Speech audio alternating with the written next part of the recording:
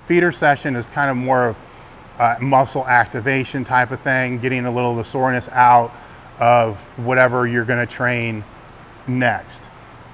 The issue is when people are putting these in there from the get-go. They're training for a meet, it's 12 weeks out. I need to have.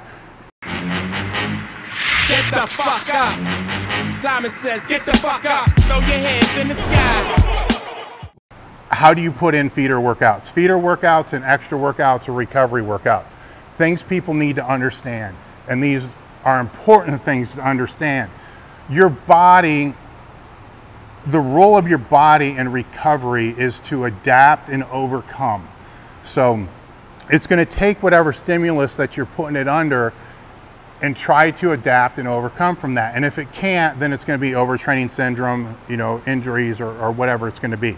So these feeder workouts and these recovery workouts need to be placed into training when you need them, not because you think it's a good fucking idea.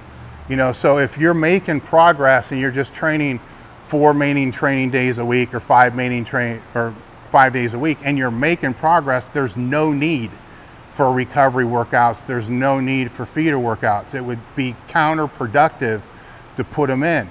If you're starting to have a hard time recovering and there's a meet coming up, or you know, you have a test day coming up or whatever it's going to be, and you're not able to recover, the elbows are sore, they're not really recovering like they should, then you can put in a feeder workout.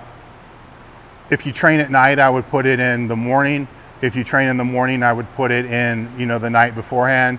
So there's at least 8 to 12 hours in between 2 to 3 meals. It depends upon how they eat. If they eat small, clean meals, 3 meals. If they eat big, giant, shitty meals, you know, 2. But you got to have nutrients. You have to have rest and time in between there, and then use them to be able to help you recover and move forward for the rest of the training cycle until the peak date is there. Recovery sessions are the same way. Recovery and sessions are different in the form that they're going to flush more blood than what a feeder session is going to be. A feeder session is kind of more of muscle activation type of thing, getting a little of the soreness out of whatever you're going to train next. The issue is when people are putting these in there from the get-go. They're training for a meet, it's 12 weeks out. I need to have 2 feeder workouts, I need to have 3 recovery workouts, I need my main workouts, and that's how they start their entire training. Well, then their body's gonna start to adapt to that.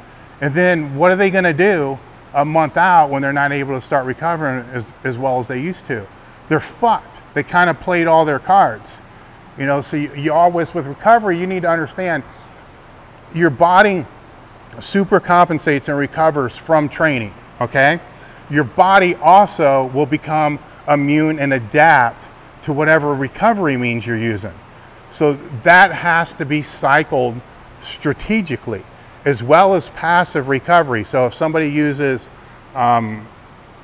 massage therapy, and that's all they ever do is massage therapy once a week for 52 weeks out of the year, I'll guarantee after 2 to 3 months, that's not working as well, because their body now became used to that.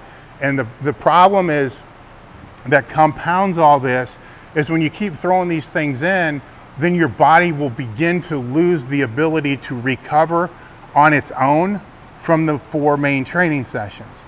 That's the goal, is to have your body be able to recover on its own without all these other aids. So they have their place, but they need to be strategically placed. More specific questions on stuff like that I can answer in more detail. And I think my long-winded answer kind of showed that, you know, it's easier if I have, and I'm speaking to somebody and they're telling me the issues that they have and what their background is, to be able to say, this is what needs to be done. You know, training is an art as well as a science, and you just can't throw shit in for the sake of throwing shit in. It doesn't work that way.